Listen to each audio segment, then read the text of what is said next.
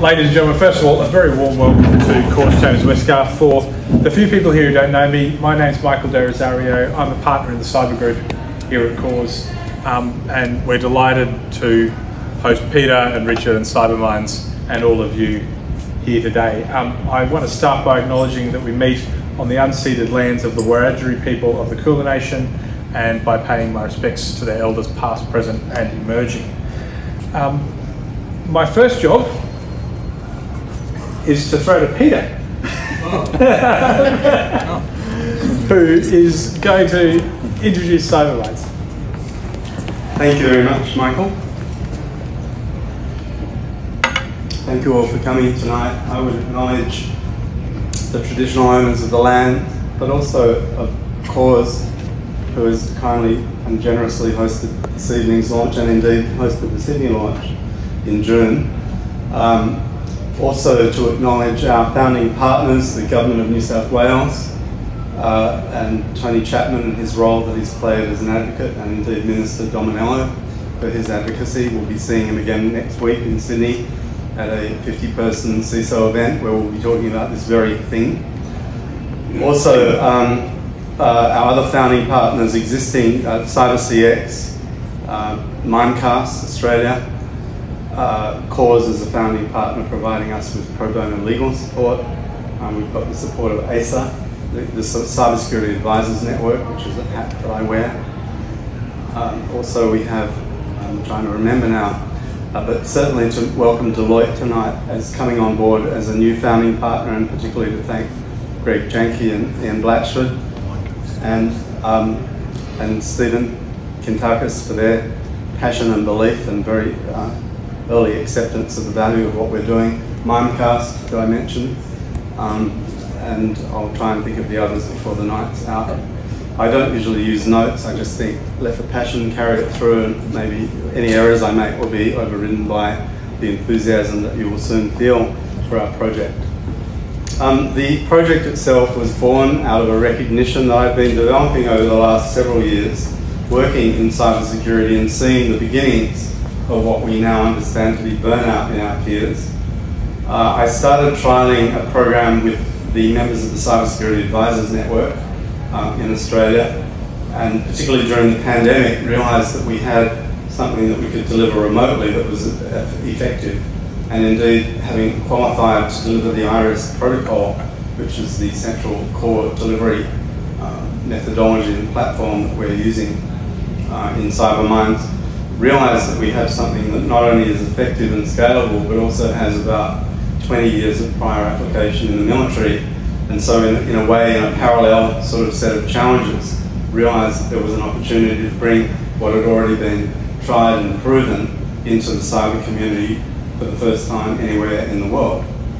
So I approached the founder of the iRest Institute, Dr. Richard Miller, who you will hear from shortly in a video, and said, look, this is the idea, has it ever been done before in cyber? He confirmed that it hadn't, and so from then it was really a partnership, a collaboration with the iRest Institute. They've in turn permitted us to deliver the protocol, to wrap it in the language of cyber. So the protocol itself is fairly uniform. It's been used in homeless shelters, as well as the military and palliative care facilities, drug dependency clinics, in a whole array of different therapeutic settings, but never, as I say, in cyber. So the beauty is that while the protocol is uniform, that gives you the ability to measure it across populations, which is important for us because a big part of what we're doing is measuring as we go. And you'll hear from Dr. Andrew Reeves shortly about how we're doing that. But the genius of the system is that we can use cyber-specific language in the way that we present the protocol, in the way that we deliver it. And for me, doing a pilot program with Allianz, the cyber team, earlier in the year, as a proof of concept, recognised that that was a really great way in to people that may not have any familiarity with these kind of mental health protocols. And so that really validated the formula is really that this is a peer-informed program. Peer-informed, we have a network within Australia of 400 iRest trained facilitators. So we've got already an established pool from whom to draw for the delivery, so that we know that we can scale this both in person but also because we can deliver online, we can scale in terms of the number of teams that we can simultaneously reach. We're beginning pilot programs next week with CyberCX. We've got some in development with the New South Wales Government as well. So we're kicking off with some pretty significant partners that have immediately seized the need for this and have found the funding for it, and we're ready to deliver right now. What else can I tell you? The research piece. The other piece is the community. We think that there are three actual pillars to our model. One is the iRest protocol itself. Second, as importantly, is making sure that this is a sustainable change in the industry. This is not something where you just go into a workshop, sort of set and forget, and then you're right. This is a long-term commitment into the ongoing effectiveness and happiness of the teams that are securing the nation.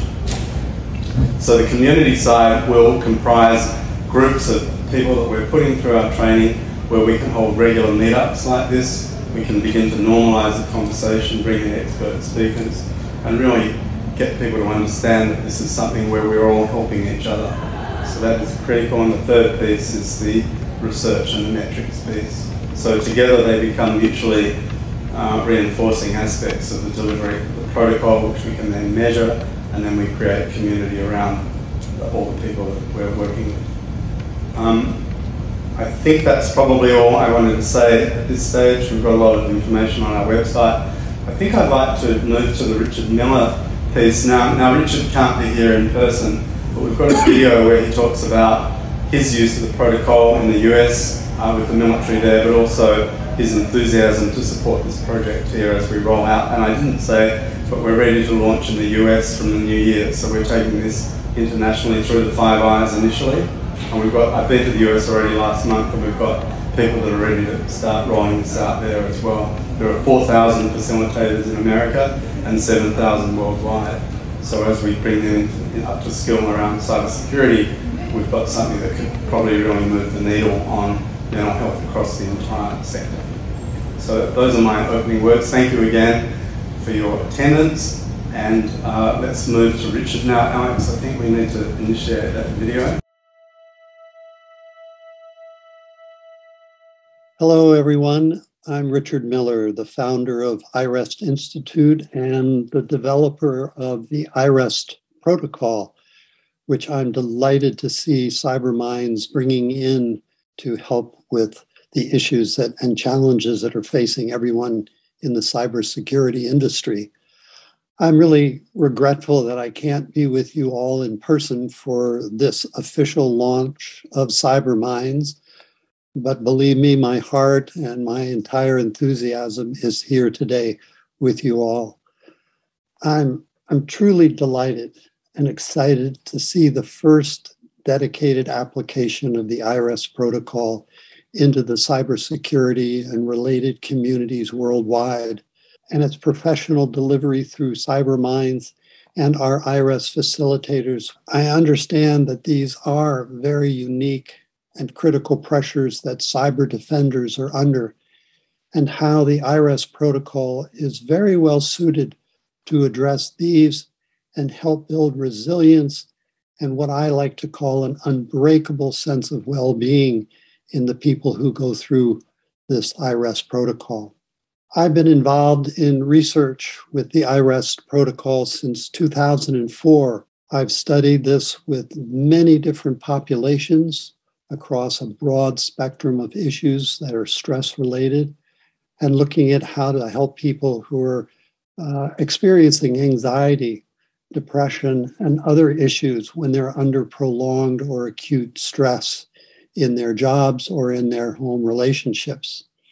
What we've seen as people go through the iRest program in our research is what they say is they get back their joy for working. They're able to sleep again through the night.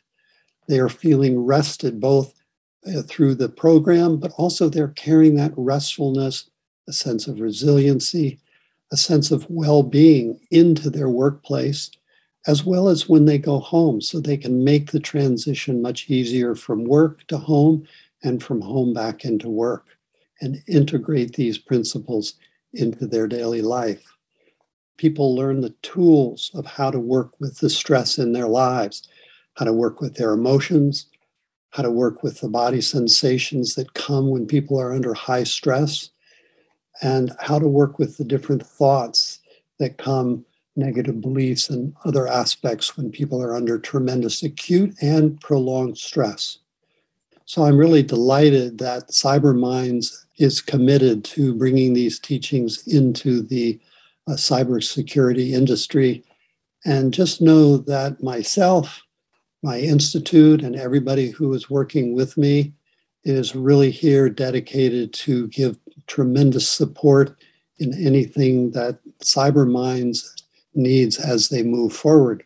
So again, I wish I could be there with you in this moment, but I am sitting here sending my deep and heartfelt congratulations to Peter, the Cybermindz Board of Directors, and all of you here celebrating this momentous event.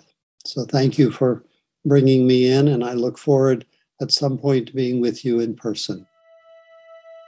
One thing I didn't mention while the microphone's coming back, on the back of your name tags, you'll notice 3 QR codes.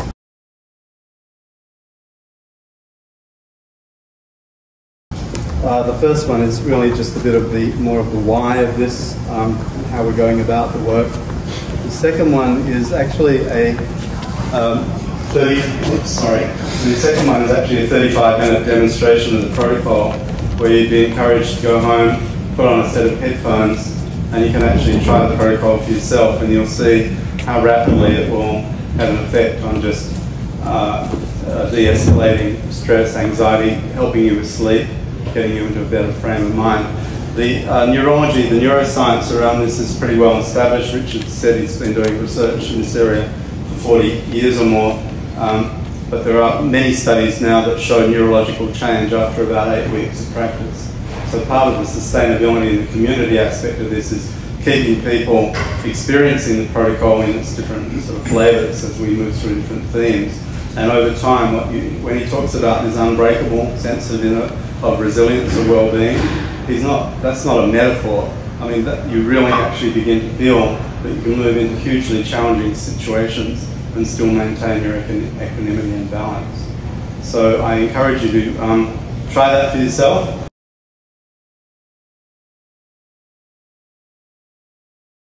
And also last week, Mogg and I were at ASA, and we were doing pretty much back-to-back demonstrations over 2 days. Greg Janke came and had a try himself, but we found tremendous feedback we were getting from people just after one session. So we know it works, and now we're out to work with you to help get this out there and to help make a difference. So I'll hand back to Michael now to introduce the panel. Thanks very much, Peter. Look, we have a bit of a discussion here about mental health in the cybersecurity industry. It's something that we've just not spoken about.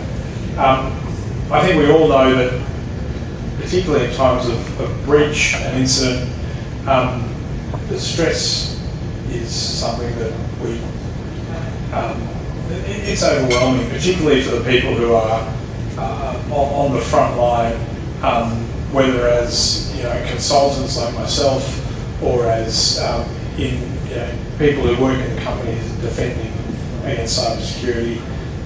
There's an enormous sense of just overwhelming odds that you're up against. And one of the things that I think we forget as an industry, but I think more to the point, employers, companies forget, is that cybersecurity is, if you like, a specialised area within a very big field of IT.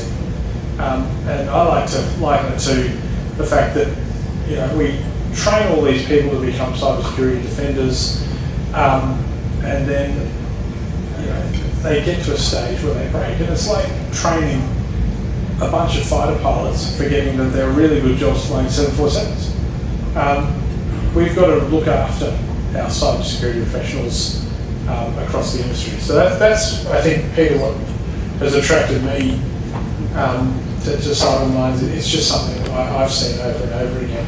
And I know it's something that the people on the panel have seen. I'm going to start by introducing John O'Driscoll.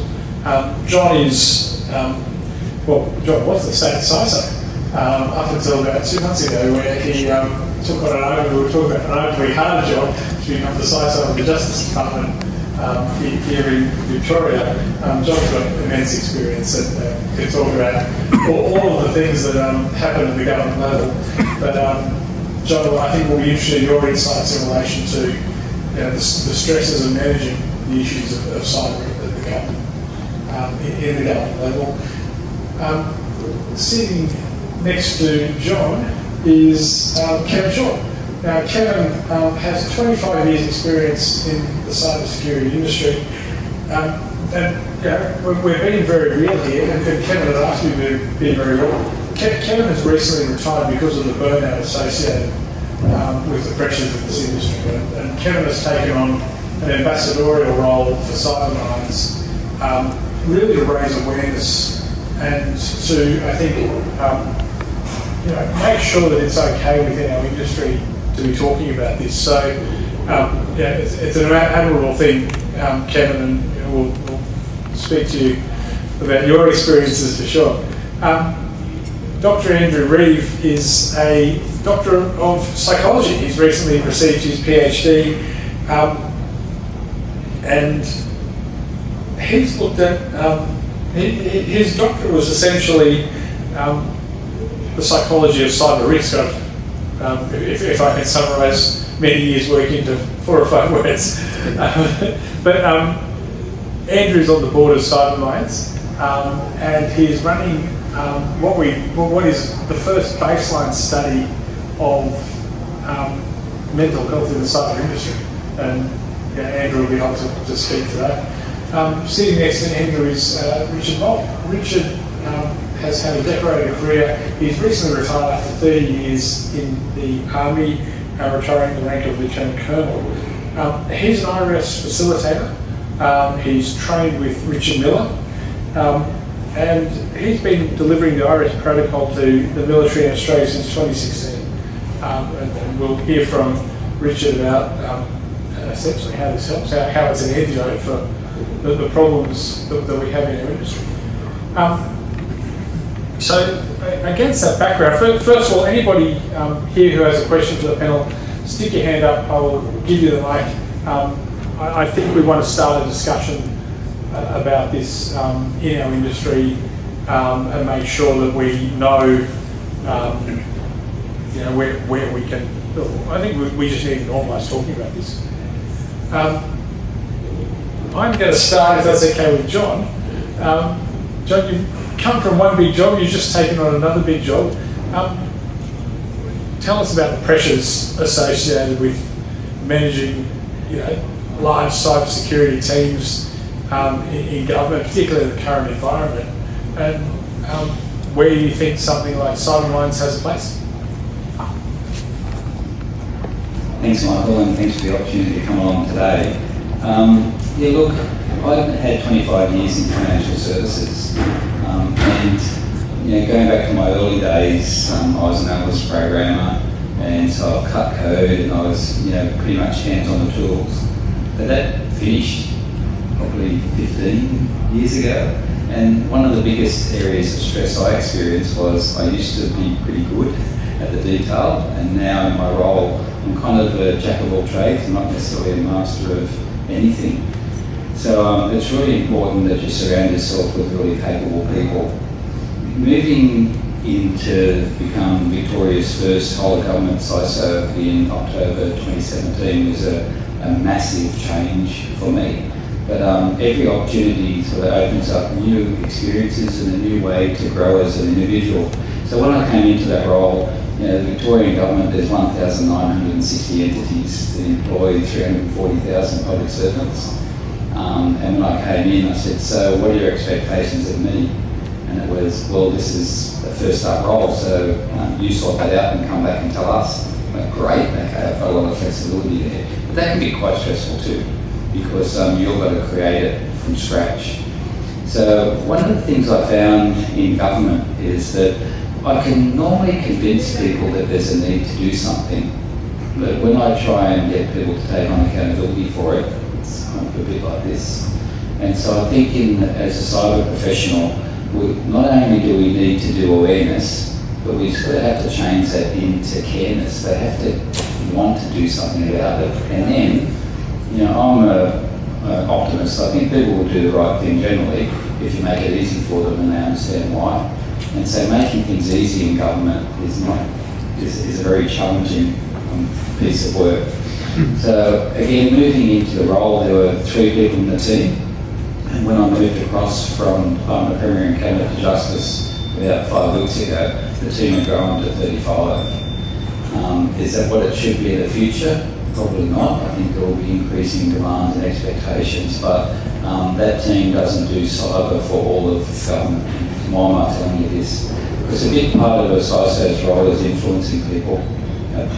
And I was also doing some research, and the average life expectancy of a CISO in the role was 18 months. I went, 18 months, really?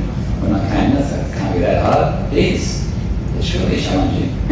And in my earlier days, I used to do a fair bit of sport, some distance running. You could always push yourself to the end when you knew where the finishing line is. In cyber, like if you think you get there, they just send you to do another marathon. So, and that's really challenging. So I've been fortunate, well, maybe not so fortunate. I've created really good teams, and I've been able to have the team work together to support one another. And sometimes indicating that you're experiencing stress, people think, oh, it's not a good idea to expose that, particularly if you're leading a stressful role. But it's interesting with CISOs, with my team, I say, hell, come tell me about it, I'm here to help you.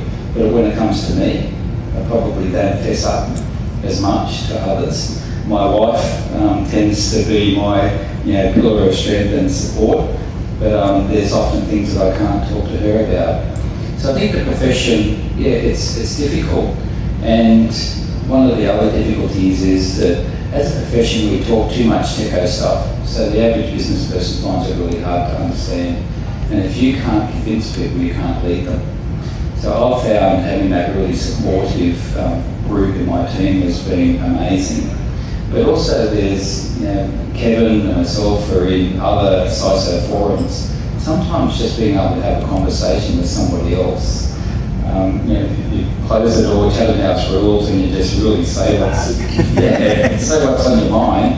And then people come back and they say, oh, yeah, I've been going through that. Even just recognition that you're not weird is really important. So I was lucky, I got to meet Peter a few months ago, and when he was talking me through this, I thought, wow, what an amazing opportunity.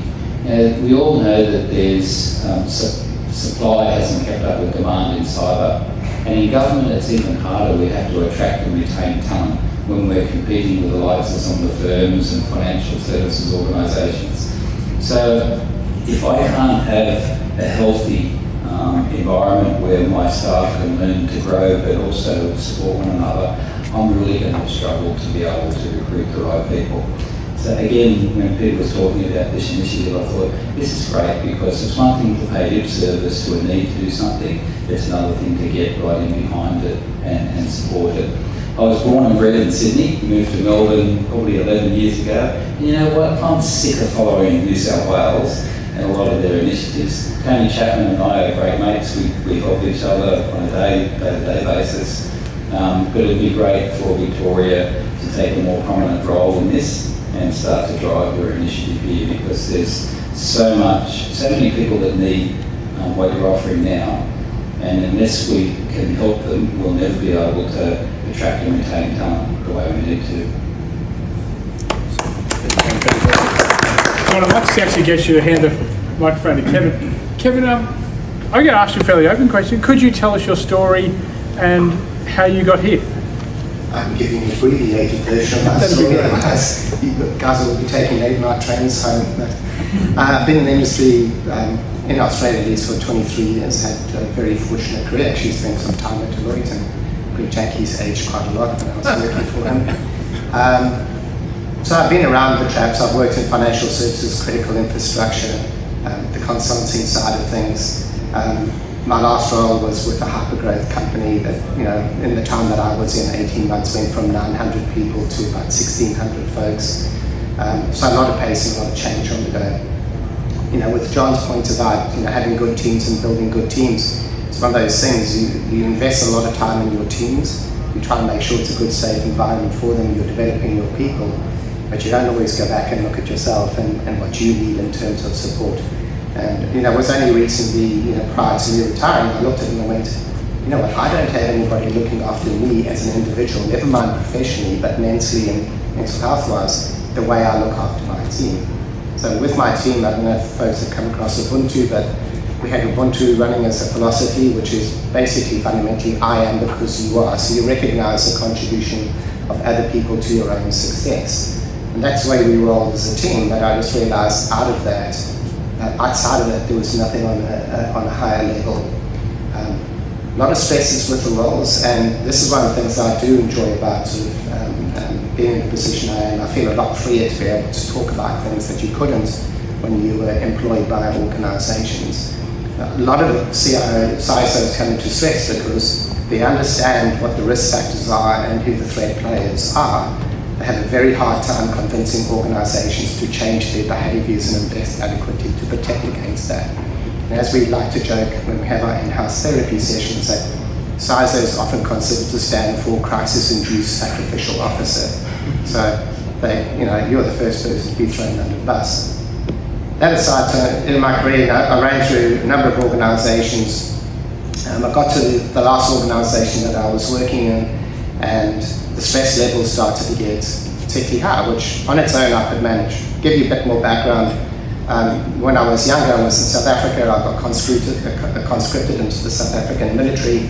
Spent a couple of years running around in Angola at a very particularly hairy time. And folks who, Andrew might know that what actually happens later on in life when you start hitting your 50s, that's when your testosterone levels drop, and that's when often PTSD resurfaces around things. So I was dealing with all the stresses of work. I was dealing with reoccurrences of PTSD that I hadn't experienced for 30 odd years. And then I ran into a bunch of family things as well, with health and people dying and other bits and pieces, and all the stress just got too much. I ended up a couple of times on calls when I just had full-blown panic attacks. I was just standing there, and in my head I was having a different conversation. There was a parallel reality happening, and yet people who were talking to me were saying, you were just standing there, you were mobile, you're not moving. I remember mentioning this to my wife, and she said, why are you working? I said, well, I'm bringing home the bacon. And she said, well, we don't need any more bacon, and I don't want to be eating bacon on my own if you're dead because you've worked yourself into the grave. And she was a little bit surprised when I went and handed my notice in the next week. But it was just one of those things, and the timing was really, really good because it gave me an opportunity to decompress, focus on the family things I needed to focus on, and then start thinking about what did I want to do in the next phase of my life. And at that stage, it was actually Malcolm Crompton, who was the former Federal Privacy Commissioner, and I were having a chat, and I got the introduction through to Cybermindz. It was that and a couple of other folks. So I think it's a really, really good initiative. What I am looking for, and having come on board, is to help build up the Ambassador program, is to be able to identify other seasoned senior security folks who are prepared to step up and talk about this issue in the industry and show some leadership and make it okay for junior people in business to be able to come and feel it's a safe environment to talk about mental health. I think we owe it to a lot of people coming into the industry and existing in the industry to make sure that we are enabling them to look after their mental health while they do such a stressful and such an important role. You're right. 25 years encompassed into, 90 seconds. You did superbly. Thank you. Excellent. Dr. Andrew. You're currently conducting a baseline study into the mental health of the cybersecurity industry. Do you want to take us through that and give a plug for that QR code that's behind everybody's head? I sure will. Hi everyone. Plugging that QR code.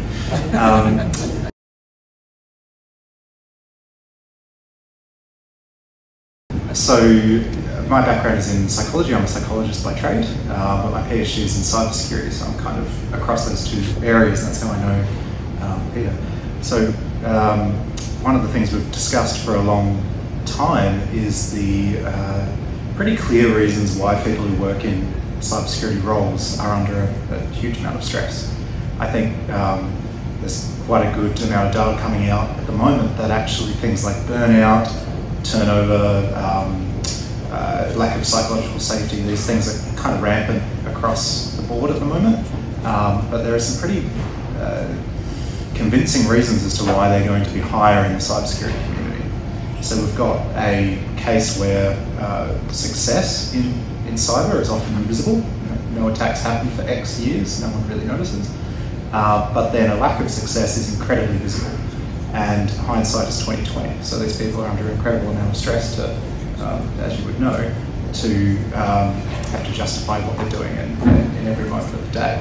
So we've seen a lot of different people talk about how it makes sense that this industry is going to be suffering from increased turnover, they're going to be suffering from burnout, they're going to be suffering from different mental health conditions. But we realised there wasn't really any research actually out there at the moment that demonstrated that, which is what we're running at the moment. So as our first step, we wanted to take a baseline. So we're taking an average of the whole industry, we're trying to get as many people to complete it as possible, and we're getting them to complete a series of psychometric measures. They're the same sort of thing you would get if you ever went to a GP or something and you wanted to be referred to a psych for a stress condition. So we're measuring burnout, we're measuring psychological capital, which is the, often we get to the stage where we feel like any little thing is the straw that broke the camel's back. So we're measuring sort of how close people are to that level. And then we're also measuring sleep quality, which is something else that's come out from a lot of the discussions we've had. I've had a quick look at the data, so take this with a grain of salt, because it is an ongoing project and I do want you to take part. But it does seem like for a lot of these things, the level of particularly burnout is considerably higher than the Australian norm, as we would expect. And we're also seeing that sleep quality is pretty low. On the flip side, there was an interesting thing I saw on the way here, which is that even though people are reporting high incidence of things like emotional exhaustion, so feeling absolutely exhausted at the end of the day, most people are reporting that to be a few times a week or more. They were also saying things like they're proud of the work they do, and they feel like they achieve valuable outcomes. There was a fair percentage of the population that unfortunately said as well that they feel like the amount that they are appreciated at work is dropping. But generally speaking, people seem to have an almost innate view that what we're doing is a good thing. And so that is going to probably serve as a bit of a buffer. But sort of to what John was saying is if the people around don't fully understand the value that cybersecurity people are bringing, then it's only so long that innate motivation can last, and eventually you're going to burn out and turn over and go somewhere else. So the study is ongoing. Please do take part if you can. You can scan the QR code and share that forward as well. We're hoping to have the full results out next week, but we'll see how we go with the numbers. But I think this is going to be an ongoing thing. We're not just going to take a measurement at one point. The point of us doing this is to see how things are tracking over time, particularly at an industry level.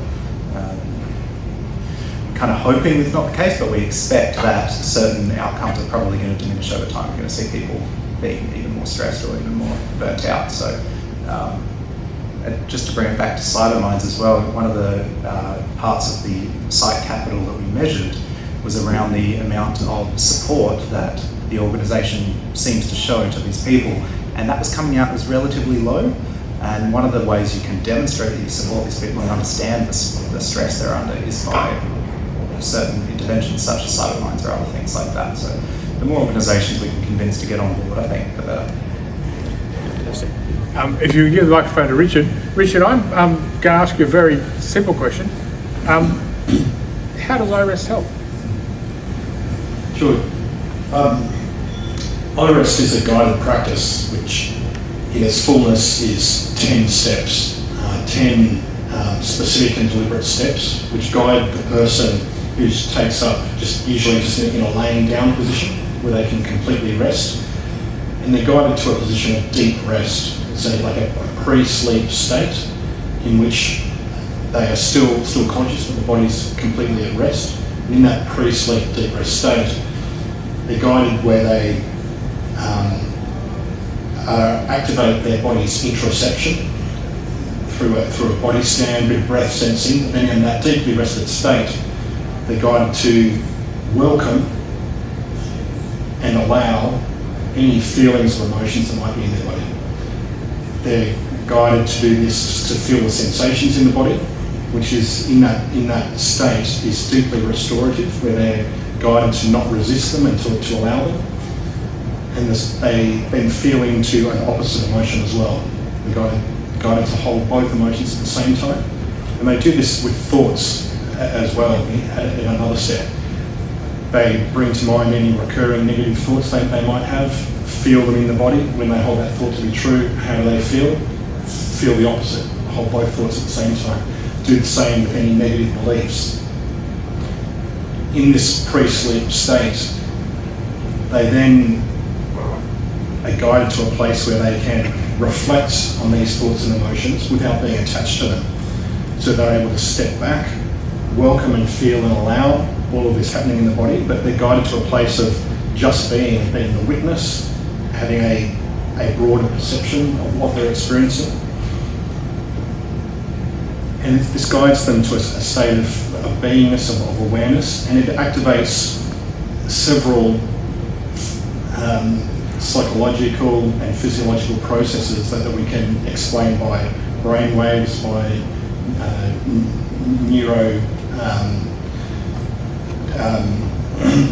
neuroplasticity effects, and hormones being secreted in the body. We can explain it in various ways, but deeply integrative, not pushing anything away, allowing and restoring a sense of wholeness, and deeply restorative as well. It's a bit of an outline of the process. This technique, as we heard, developed by Dr. Richard Miller, and has quite a profound research base, highly effective and safe, been used by the US military for about 15 years for post-trauma stress and also for building resilience, and also being used by different parts of the Australian military, starting to be introduced into resilience programs and soldier recovery centres as well. And I've played a role in that, in running some drop-in sessions at some of the barracks in which I've worked over the years.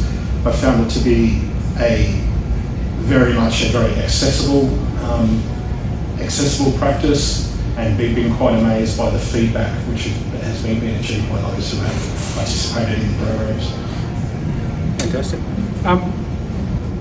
Look, any questions for the panel? I mean, this is something that, we've also, please. I have so many questions. Stephen will tell you I've been preparing my list since last week.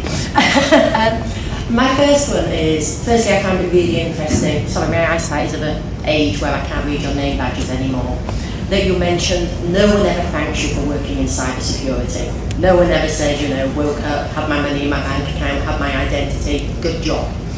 So there isn't that acknowledgement, obviously other than the Deloitte, that you're doing well, and I do think that plays into this. But one thing that really interests me about the whole iRest methodology is, given that it was based in America and the military originally, if I look at, obviously biological factors you can think are probably going to even out, but if you look at psychological and sociological factors, were there any challenges in adapting it to the Australian geek market?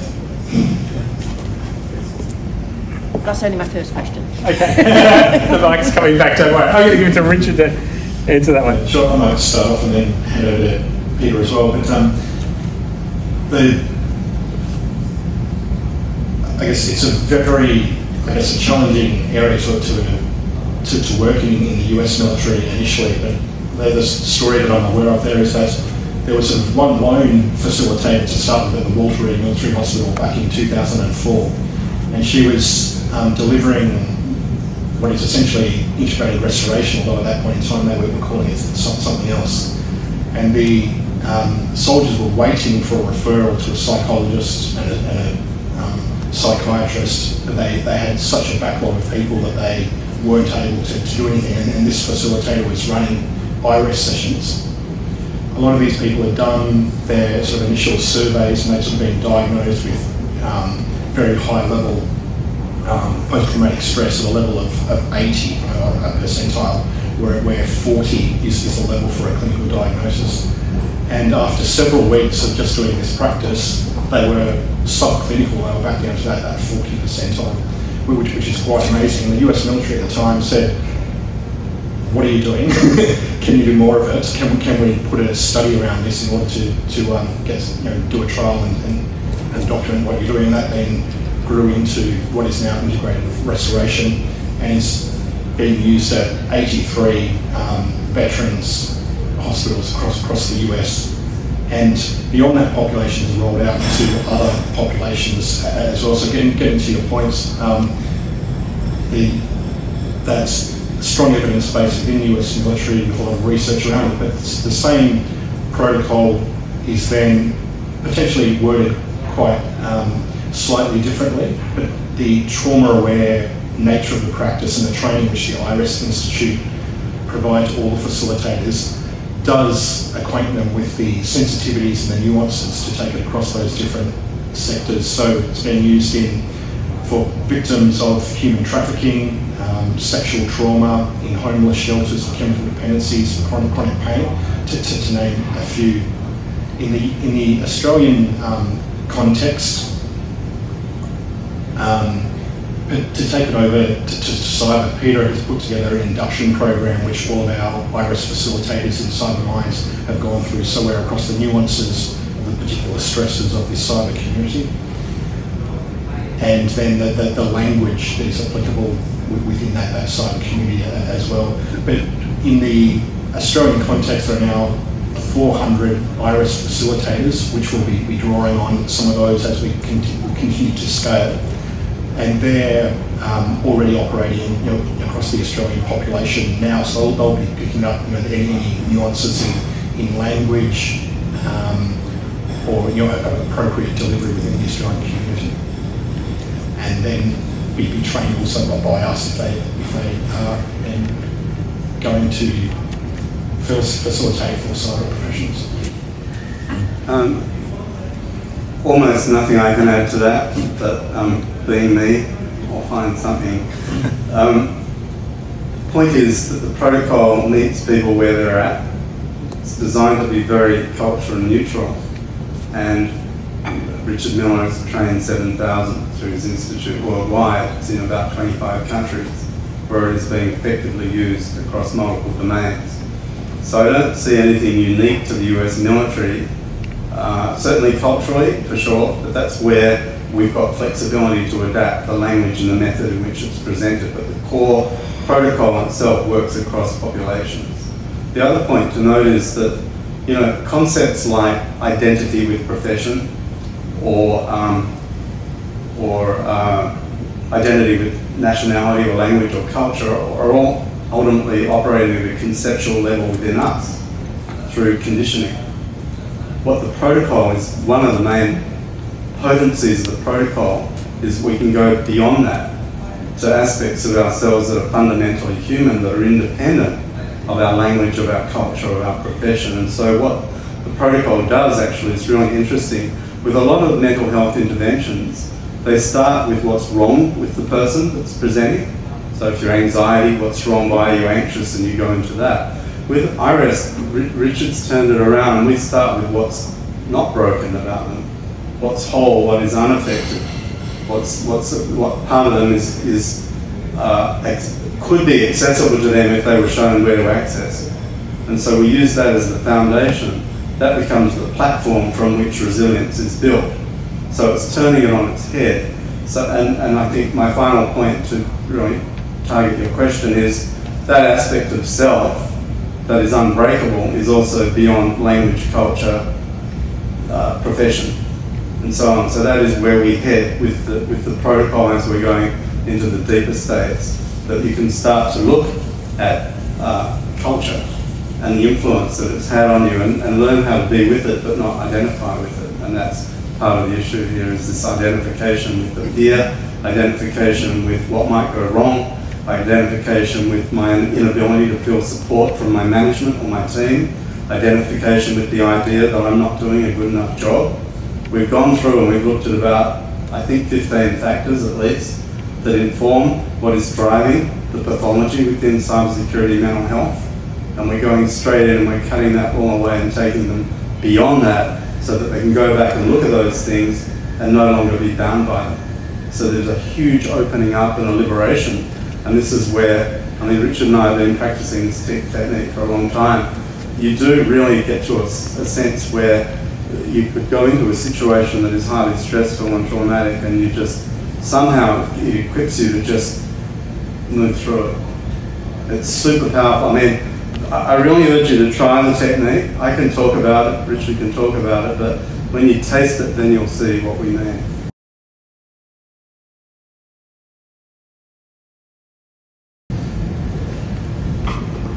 Back to you. No, I will let someone else ask a question. Good. Thank you. I'm not sure what my question is in a minute, but I'll get there. But first, let me tell you about the technique. I failed because I fell asleep 4 times, as I said. But anyway, That's not failure. that's not bad. I think Peter just hit on what I was thinking of. Is we're obviously in the business of resilience, not repair, and mental health is not just in cyber, but it's pervasive in society. But we need to address it. Coming through, we talk about supply issues, and and this is one of the reasons we're looking at the Cyber Academy component of saying, how do we bring people, more talent through? And my observation in being in this space for a long time, and it's scary because unlike John, I was never hands-on, technical and deep. You know, I've got an accounting background, come into this space, we're getting many people from different walks of life. And they've got a specialisation because it's broad and it's deep in a lot of areas. And one of the things that we're looking at, and this is what I'm interested in, we've got some smart people, high IQ type individuals. EQ is a big issue, I think, and how do we balance that? So if I look at people coming through with resilience, what are the non-technical attributes would I be looking at from a good candidacy of an individual coming into this space that you'd be looking at, you know, from I suppose, a non-technical background? What sort of other behaviours, competencies and things of that could we look at in regards to understanding someone who could be very successful and resilient in this space? Fantastic. I've got a question for John. I'm going to put him on the spot. How are you going to beat Tony Chapman? Oh, bidding war. Bidding war. Well, I've lasted in my role longer than Tony. So that's No, I mean in relation to Cybermindz and getting this out into the Victorian Government space. Well, I guess to be able to bring about change, you have to be able to put a case, and I think the research that you're working on now is awesome. I keep saying to my team, government needs data-driven policy, not policy based on gut feel. So I think being able to show evidence and then drive change. My team also say to me, John, cyber's hard. Yeah. And I said, yeah, and we do hard.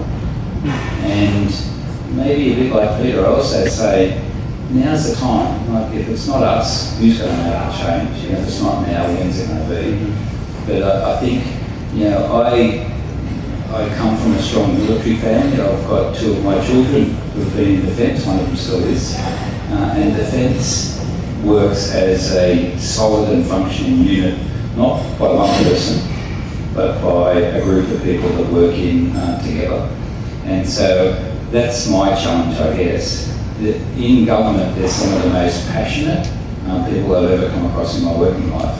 And I have a minister who is really focused on wanting to do not just what's right, but what's needed to be done as well. So I think, again, it's a case of being able to, if you want to bring about change, you've got to communicate it, you've got to have a story, and you've got to have a solution that you can work with. And I think if we can demonstrate that we're prepared to go through the program, that's another indication that we're eating our own dog food, I guess, and you're more inclined to get people to get on board with it. So hopefully that answers your question. Sounds compelling. Can I just respond?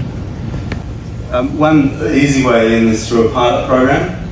So we're very happy to do sort of small scale things With the study that Andrew's put together and is running under our banner, one thing he didn't mention is that we need your organisations to participate. It's anonymous, so the end user's never identified. We can give you an aggregate report though that shows where your team is sitting in relation to the rest of the industry, and in fact the metrics that Andrew has selected have existing Australian norms. So we can measure where your team sits in relation to other teams in peer organisations, and also where they sit in relation to the general population. We hope that in turn that will help you build the internal business case to run out more of the programs, because the other thing is that that metric that we give to you, maybe it's the baseline for your organisation, we can then measure against that to show how that changes as they run through the programs.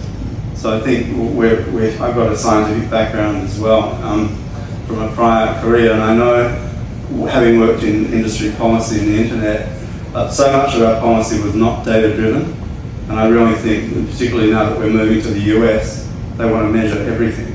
And so it's just a gift in the way that this whole creation's come about, that the people are just presenting that have got exactly what we need when we need it, and Andrew's come down from heaven, as it were, with this amazing research capability, and we've built it right into what we're doing. So thank you, Andrew.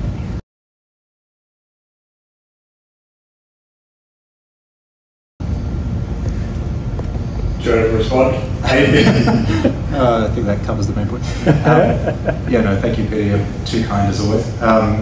Yeah, no, it is a very good point you brought up, that a big part of what we're doing is that we want to be able, I mentioned that we want to be able to track the industry over time. We also want to be able to track certain organisations over time, so we are able to provide a report that says here's how your particular industry is sitting in comparison to the rest of the industry, but we're also going to say here's how your particular organisation sits against itself 6 months ago or 12 months ago, or however frequently we're able to collect that data, hopefully through interventions such as Cybermindz and other internal interventions you're doing. Hopefully we'll see an improvement over time with that. But you know, to get back to the point of data-driven policy, then we need to be targeting the what's going to give us the biggest bang for our buck, and also where the real problems are. There's no point going after, you know, and that's the thing, it'll be different organisation to organisation.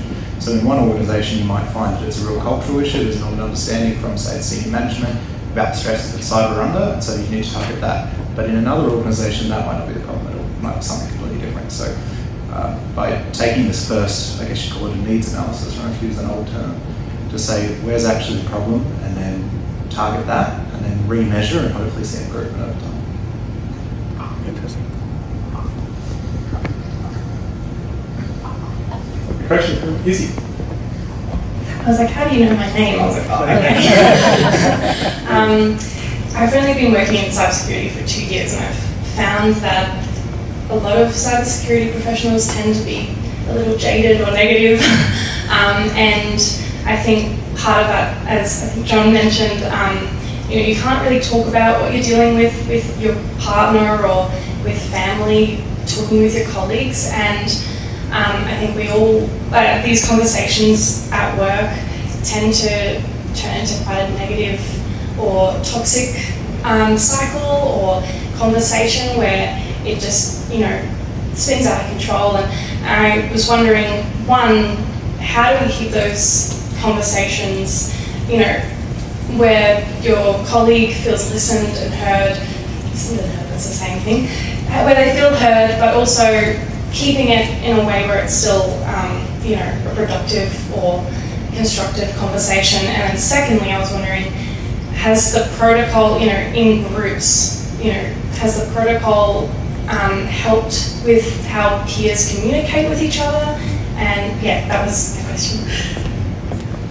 Thanks, it's really, really good questions. Do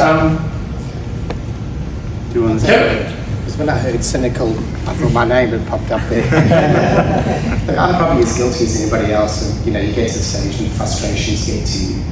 When you're under a lot of stresses, you know, it's only natural sometimes to look at the negative side of things.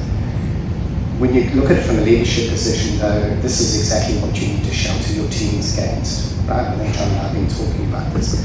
So, you know, I've been in situations where there have been a lot of conversations, very honest, frank conversations about the issues that we're facing, but they tend to be in the peer group, so you're talking to fellow CISOs and things. So you can shelter the team from these things, but I think it's really important that people are very realistic about the pressures and the demands on individuals when you get into this industry, and particularly what is associated with the career path you choose within that industry. So we would be doing a disservice if we didn't describe it accurately to people coming in. So that's the first one. That's the second one I love so much about Cybermindz. It's also you're 2 years into an industry where people are talking about mental health, where people are bringing mechanisms in to support, where it's, you know, it's safe, or getting safer to talk about it. It wasn't the case when I was 2 years into the industry. Very much as soon as somebody spoke about, you know, I'm burnt out or I've got a mental health issue, the response from an organisation was, this one's broken, it's going to get another. I don't need to introduce you. I'm just myself here. Right? So there wasn't a lot of, because organisations looked at you and the security team as being their guardians, as the gatekeeper, and keeping the barbarians at bay. And if you were talking about stress, then they go, you're not functioning at the right level, therefore you're putting us at risk, we'll go and get another. Rather than, what do we do to support you? How do we make you more efficient? How do we make you more resilient? Because you've got all this knowledge and experience and things. So hopefully that answers your question to some degree. I think, but the problem is really, really real. You know, I was sitting down with a couple of other CISOs maybe about 6 weeks ago in one of our quarterly meetups. It was very informal. It's almost like an unofficial therapy group that we go to, cry on each other's shoulders. I joke a little bit. But we sat down and we went through it. And since the start of COVID, we could name 15 people in Australia who were all at 10 years plus in the industry, CISO, head of security level folks who've left the industry.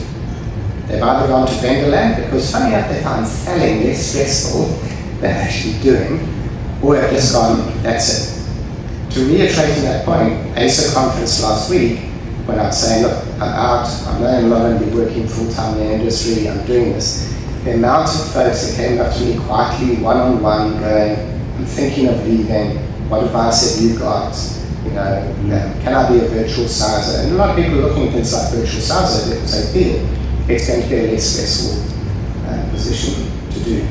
So if you're getting that, I apologise on behalf of myself and my peers, because we shouldn't be getting folks coming into the industry feeling negative about all of this. But you do need to be realistic about the huge cultural change that needs to go on in Australia, particularly in organisations, particularly at board level, and particularly within the executive, because we've got a long, long way to get them up to the levels where they treat cyber and the people who are, you know, executing it on their behalf appropriately.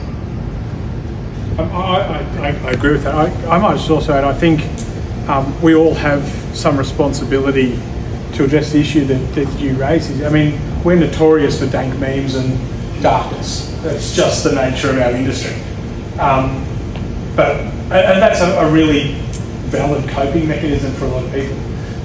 But you've got to put peer support alongside of that, and you've got to have you know, companies that stand with and not behind or in front of, but with their you know, their cybersecurity staff and their IT staff, because they're asking them to do a pretty difficult job. And you know, a bit like, you know, internal lawyers or anything else, you're seen as a cost centre in the company. You're not seen as an advantage or a strategic advantage. So yeah, I think as a group, whether you're part of this industry in the professional services, or you're in industry, or you're in product sales, I think it's probably something that we need to call out and come together and be a bit more supportive of each other. I think too, Izzy, I think sometimes we as cybersecurity professionals are part of the problem, because we'll often say a business will come to us, or a project, we want to do something. No, you can't do that because of this. So I've said to my team, flip it on the head. Say, hell yeah, you can do that as long as we mitigate this risk of X, Y, and Z. And it just changes the conversation. And that way we can be more positive. Because I hate to be like a speed hump on a Friday afternoon when somebody comes and says, this is going to go live on Monday. First of all, why didn't you engage me further? and I'm not the police. And the other thing is, I'm not prepared to own your business risk as well, and sometimes we sort of take that on. So I think you can't change what happens to you. You can only change the way you respond to it. So I think there's a real opportunity for us to pivot and then change the way that we focus and engage with our stakeholders. George? I just wanted to pick up Izzy's second question around the team dynamic. I asked Richard Miller this very question. I said, what have you noticed in teams when you start to introduce the protocol into a team environment, and we like to do groups? He said it's really interesting. He says when they do the program together, they start to develop a common language around the protocol itself. We use certain terms within the protocol that are sort of triggers, that's probably the wrong word, that are code or map to certain aspects of the protocol that we bring in. And it's sort of like a shorthand thing, but what he said was that people start to use those in conversation as reminders to their friends. If someone's falling down, they'll say, remember this. So there's something about the protocol itself that becomes a common resource that you may forget at one point, but you know that your teammate will remember, and then they'll bring it up, and it becomes a cohesion in the group. And when I did the pilot program with Allianz this year, two things I noticed about that. One, they brought two disparate teams together in different aspects of the organisation that had some issues working together, and they found that by bringing them together into the same program, it sort of created a bond that wasn't there before. So there is something around having common purpose around a goal that is, let's say, a little more altruistic than just the day-to-day, but something that is answering to a higher call within the team. And the other thing was that they did say, we felt really good that our organisation cares enough about us that they're prepared to invest in our well-being.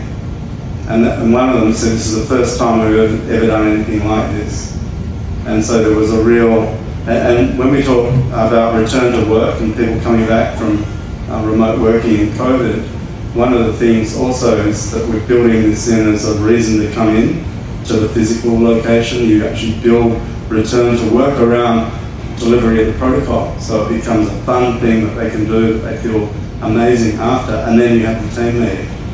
So there's a whole lot of layers where if you're smart and we work with the leadership to actually develop strategies where you can leverage it not only for the mental health, but also to deliver on some of your other objectives. Thanks, Peter. Dr. George. It's always one. Yeah, sorry, just on the back of John's comment there, I think when I was head of security here, I remember when I started, I took that approach of we are not the school of no. We say yes, but. And that made my life a lot easier, which I think removed a lot of stresses because people were very forthcoming and we'd have those conversations rather than stuff just happening in the background. But my actual question, I guess, is around who this is accessible to. We're talking about cyber teams and organisations taking this up. So yes, I'm at Deloitte. In the evening, one day a week, I teach postgrad students in cyber terrorism, cyber warfare, like that sort of training people, hacking countermeasures, all that sort of fun stuff. And I think, having been in the industry a long time and having had my fair share of burnout and I think imposter syndrome at times, I feel like there's a lot of folks that are coming up in the industry that are going to experience that. I mean, I did when I was in the States. That's, when I was over there for a few years, that happened to me at the very beginning. I was like, oh my God, I felt like a real fish out of water. Is this something that would be accessible to, or is there a view, maybe it is, I don't know, but to folks that aren't part of cyber teams? Maybe I think I've had about 1,000 students come through that are going to be those cyber leaders of tomorrow, but they have real problems now where they may have issues with knowledge gaps, or they may feel like maybe they have imposter syndrome. Is that type of support potentially available to them? I'll grab the mic back. I might just say something before passing on. I think that's a call to arms.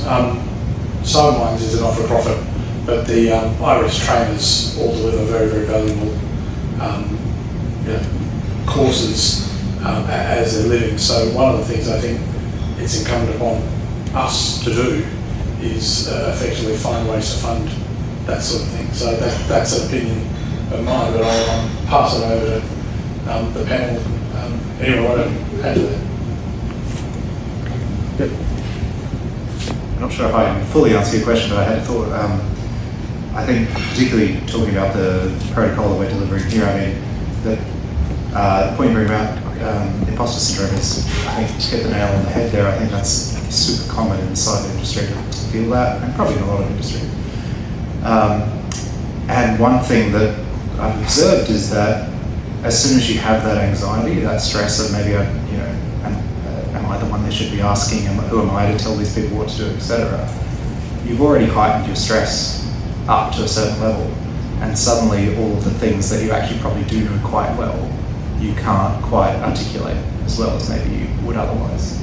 It's that classic thing where you have a meeting with someone or a running with someone, whatever happens to be, and you get home and you realise, oh, I should have said this or I should have said that. In the moment, you've heightened yourself, and it's so much harder to actually think clearly. And there are neurological reasons for that. The brain literally starts to move sugars and other resources away from the prefrontal cortex where we do our thinking. So it's almost like when your computer's overheating. When you're in that level, you're operating at 20% of what you could otherwise do. So protocols like this and other similar things like mindfulness that are trying to educate people how to bring themselves. If you're skyrocketing up to an 8 out of 10 anxiety, here's some in-the-moment things you can do to get yourself back down to a 5 or a 4 or a 3 out of 10. So it doesn't fully solve the imposter syndrome problem, but I think it can help people leverage the knowledge they do have. There's a lot of people coming out, I think, probably do know a lot more than they give themselves credit for. That partially answers the question. Does anyone else want to? I can add a little bit to that. Give it to the imposter. Thanks, James. What's that mean? Catch me if you can. I think the imposter syndrome is there. Even 25 years into the career, the times you're standing and you're going, am I as good as my peers? Am I really here? Should people really be listening to me? You never really get away from that side of things. I think protocol and peer support and approaching this from a community basis certainly helps with that. I think you raised a good point there, Andrew, about the preparations for meetings and where the sugars go. I think one of the things that adds a lot of stress to folks in security, particularly your heads of security, is so far the lack of access at a meaningful level up to the senior executive and particularly to the board. So often when you're in front of the board, you've had 5 seconds to put a telephone directly down the back of your pants because you're going to get kicked in the bum. And you've only been called up there because something has gone wrong or they think something's going to be. And because you haven't had that familiarity in terms of communication with people, those stresses go right through the roof. And then as a CISO, you're not representing your group and your capabilities effectively. And it becomes a sort of loop that comes on the go. So I think it's probably part of the protocol. We didn't talk too much about it. It's also giving you the ability to be able to operate in very stressful environments but at a very high performance level as well. And I think on multiple levels, whether it's at a CISO or whether it's people in security operations centres, you do want to make sure that those people have got the resilience but also got the ability to perform when environments get very stressful. So I don't think I answered anybody's question with that, but I thought I'd share it. That's been very useful insight, Kevin. Alex, you might have to turn the camera on to yourself. I was going to move next to you. Fantastic. 1 sec, yeah. Sorry, I had a question in mind, and I was listening to George's question, and it made me think that the question I had, I was hearing the George's question, just in a different perspective, talking about students. So I want to ask Peter and the panel, how soon will it be before Cybermindz is just a standard part of the induction into getting into cybersecurity? How soon is it going to be before students are getting it? They're now too, that starts young. So how soon will it be? I mean, Cybermindz is less than a year old, the protocol is less than 20 years old, but can we see this becoming a standard part of the induction and for students in the future? Absolutely critical. I mean, I thought through the skills issue, and to me there's 2 dimensions to the skills crisis. One is, first and foremost, can we move quickly to shore up and restore the mental health of those that are already in the industry? that have all that corporate knowledge, that professional knowledge that is on the brink of being lost if they do what Kevin suggests that he did and that others that he knows have done. So first and foremost, we have to stem the flow of loss, the attrition. Secondly, though, I think we have a moral and ethical obligation, knowing as we do now the high-risk occupation that this is from a psychological standpoint, and the studies will show that. I mean, they're already suggesting that. You know, there is a duty of care, I believe, as those that are inviting in new people to enter the profession, not to lead them over the precipice, that we're not using these people as just the means of production, cannon fodder, as it were, but we actually have to equip them with not only the skills to survive, but also the skills to thrive in this profession. And that means building within them a resilient neurology. This is not some sort of cognitive trick where we're going to give them pep talk that says, you're okay, you know, just say this mantra or whatever. Not that I have anything against mantras, but the protocol is working at an incredibly powerful and subtle level where it actually does reconfigure the neurology. And the point is that if you were going into a battle, wouldn't you want to have the best equipment? Wouldn't you want to have the best? Wouldn't you want to be at the peak of your performance, at the peak of your fitness, and know that you're going to be able to sustain that after the first, second, third, 50th challenge that lies ahead? And to know that you've got a team that's backing you all the way, and a management that is backing you and resourcing this? This is the challenge. So I think we're talking to 1 or 2 academies now that are bringing in new entrants into cybersecurity. You know, there's a big push for diversity, for inclusion, for neurodiversity, for gender diversity. But how much are we looking at each of those groups that we're inviting in and going, what is our duty to them in this regard?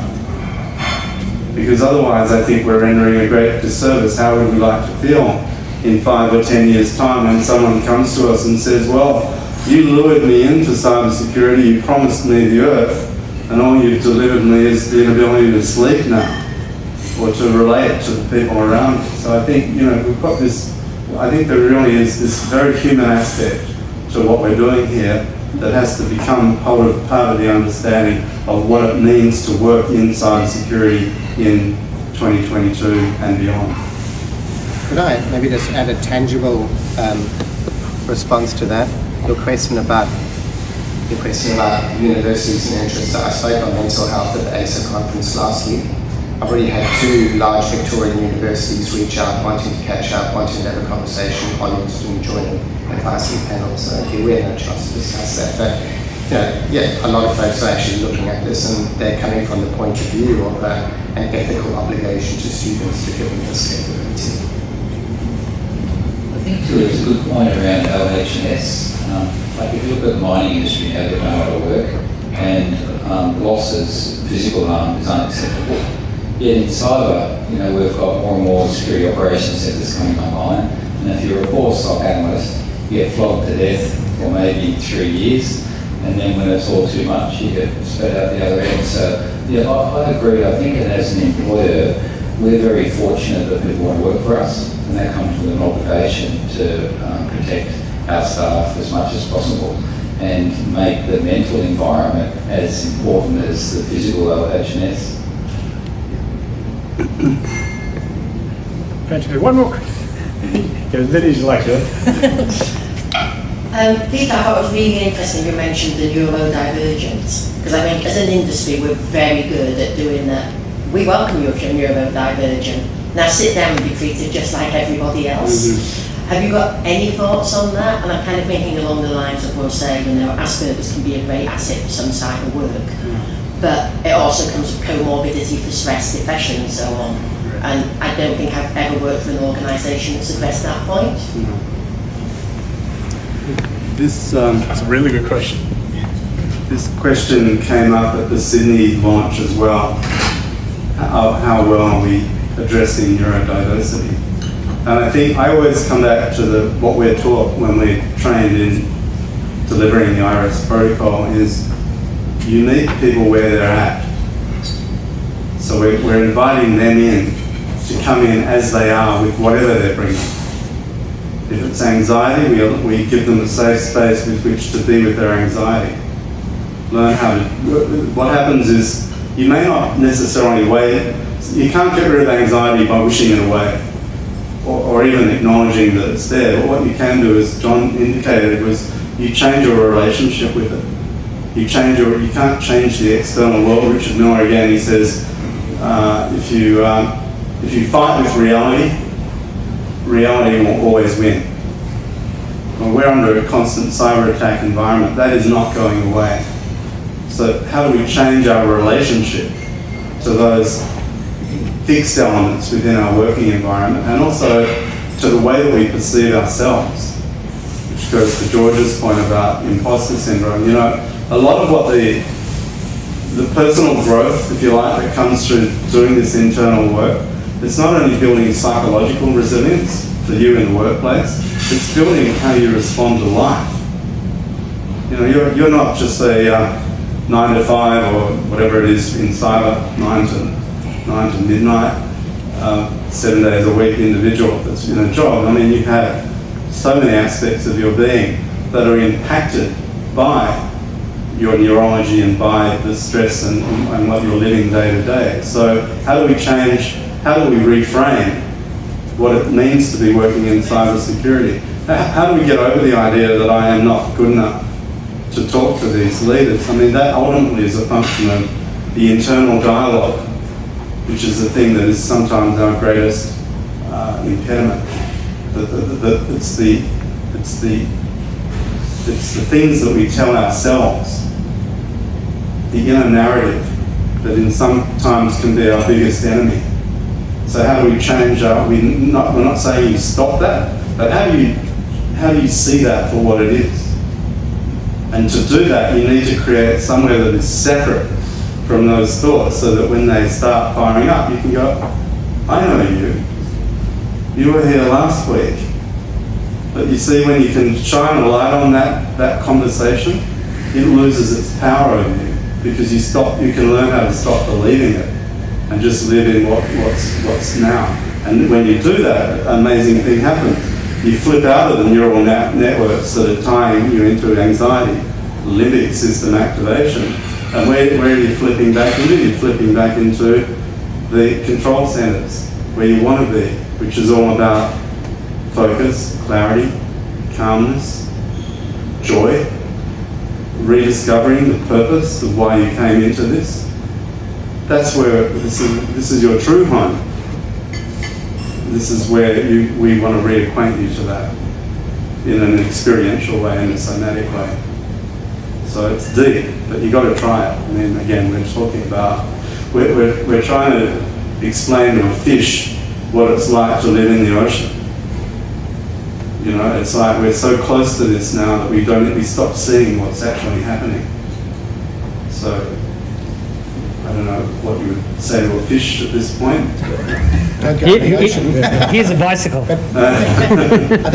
Here's a periscope. Yeah. I think on your point on the neurodiversity is a really good one, because you have got a bunch of folks that do work in very deep technical. Some people think it's ironic that I need a microphone given the volume that I'm not talking.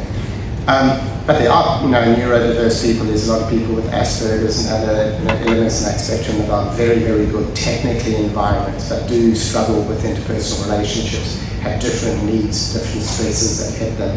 There's folks, one of them who've got ADHD, but they bring certain stress, because when everything turns to custom, there's a lot of things happening. It's a chaotic environment. That's what I'm comfortable in. So it enables you to operate.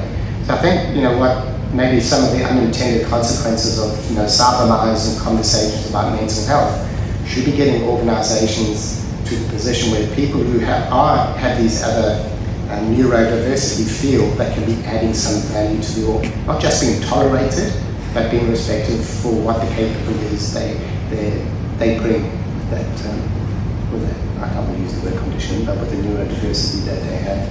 Is that closer to what you were asking about? Yeah. We might have to wrap up, I think. Can I get one last one? You can have one last one. There was someone else, I think. So was there... Deborah, you get to it.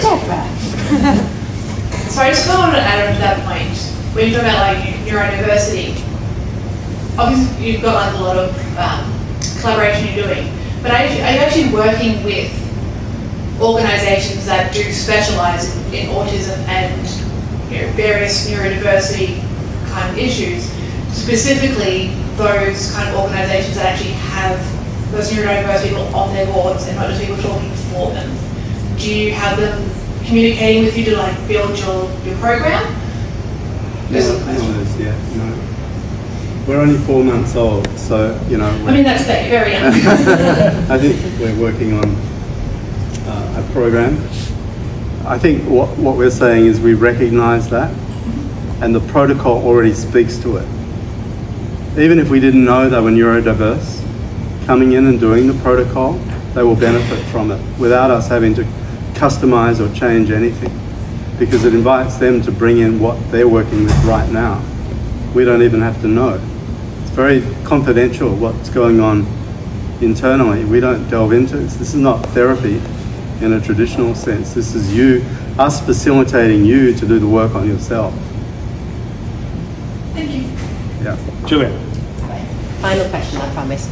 My final question, now, kind of start with a question, is how can we help you? And the reason I'm asking this is, in a sentence I never thought I would utter at a cyber forum. There are not enough men in this room. Yeah. It's like 1 in 20 in cyber is female, and yet here we've got 50-50. Yeah. So, I mean, there's this whole contingent who are living the masculine, alpha male, to your points earlier, I'm at the top, no one's caring for me. And you then get into the whole toxicity of, I can't ask for help. And they're the people who need help. Yeah. How do we help you reach that as an audience? I think that's a good segue to the ambassador program. Yeah. Really good segue. Over to you, Ken. Segue. Not writing a segue, taking a segue. So look, that's another really good question, and thank you for it. What we are going to have to do is get a number of folks out there who are going to be very strong advocates for the program. And what I'm looking for when I'm supporting Cybermindz and building this program is identifying folks who have got a passion, who understand about the mission of Cybermindz, the need in the industry, who are in leadership positions who can actually fly the flag, if you will, and be able to feel comfortable talking about mental health in their organisations, about being able to establish environments where it's a safe space to be able to speak about mental health and provide that support. So just those little ink blots that we can start building up around the industry in Australia is the humble start I think that we're going to go for. Hopefully that would answer your question. I would love to see other cybersecurity professionals, particularly men, challenge this notion of that you've got to be tough, you've got to be quiet, you can't let anybody know that you're struggling with things. I think the more we do that, the more the problem will persist. I think going back to some of the references to the military, what I do like to see these days, and in Victoria we've got a thing called the blue-green machine, which is taking veterans out on four-wheel drive bush trips to help deal with PTSD, is that there's a greater willingness these days around your so-called alpha males to talk about mental illness, to talk about support, to talk about their needs. We're not where we need to be, but there's certainly a hell of a lot more conversations going on now than there was 5 or 10 years ago. So early days, but I'm optimistic that the change will come through. Do we have a plan, Steve? Yeah, well, I was going to. So that pretty much describes what I was. So John touched on it in the sense that if we don't do something to make change, who will? A lot of great things. You told us about your personal career, Kevin, touched so many things that I went through, right? Oh, that person or that copy machine's broken, replace them. So a meeting came to me earlier this year and said, hey, what's the likelihood we can get Deloitte on board to support the launch in Victoria? I was like, let me ask a couple of questions. And one of the people was the person next to me, Greg, and the other person in Sydney as well as Adrian and Renee. There wasn't even here's 5 questions I got before yes. It was like, yes, absolutely. So yeah, to your point, Julia, early in my career was very much one of those, maybe much isn't the right word, but very headstrong and stubborn, right? Thinking, I'm highly intelligent, I can just intelligent my way through this, right? There's nothing wrong. But now being 20 years into this, started 18 halfway through my undergraduate, I recognise with the graduates and people at different levels that I coach and mentor that I don't want them to not have the support that was needed that didn't exist. To join Kevin and the other speakers' points years ago, granted we also have a generational jump. I like to still think that I'm younger than what I actually am, but I realise that I'm not. But we have a lot of people that enter cyber later in their careers as well. It's not just the young people coming in, it's also people that are actually moving in. And thankfully for that, because we are short on numbers. But the mindful thing of if we don't actually do something about avoiding burnout, then we are bringing people in. They're going to exist in the space even less than many masters to this point, and they're out the door again. At that point, it's like whatever we achieve. So yes, while not across the line yet, we are in the works to it. So the research that was spoken about, we have received that. We're just jumping through all the hoops. But this is just the beginning of us, is what we can do. And then likewise, I'm planning also some other organisations that John and I are both board members of, representatives of, to try and take that elsewhere laterally as well. So this is hopefully the beginning of a much bigger thing. So I don't know, in a couple of years from now, I'll be somewhere else, or maybe here standing and talking about this alongside a lot of people in this room and hopefully others. And we try to push this to the point that I think you asked as to how long is it until this becomes part of the norm, where hey, I'm certified in this, but I'm also experienced in that. And I think that's going to put us in a much better place. So this is the beginning. Thanks. Fantastic. Thank you, Sam. And look, thank you, everybody. This has been a remarkable discussion. I've got to say, it's been a better discussion than what we had in Sydney, I think. There was much... Go to Melbourne. Go to Melbourne. It was much more frank and much more open. Some really good questions from younger members of the profession, which I think I encourage you guys to, not just get involved in this, but become leaders. We need, Gen Z to help us get this right, because I'm a Gen Xer. Some of these people might not even be that, and we haven't got it right yet. So this is something that we need to fix. I do want to plug the study behind. Please take your phones out, scan the QR code, and do the anonymous survey. It will help us understand the picture we have in our industry. So very grateful if you could all do that.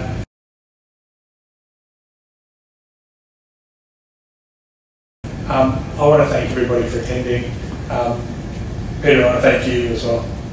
Thank you, everyone. Thank you, Corrs. Thank you, Deloitte. Thank you, New South Wales Government, Cyber CX, Victorian Government through John's presence tonight. And good news is we've started the discussion with your successor, Dave Cohen. He is apologetic that he can't be here tonight. I should have mentioned that, but super enthusiastic.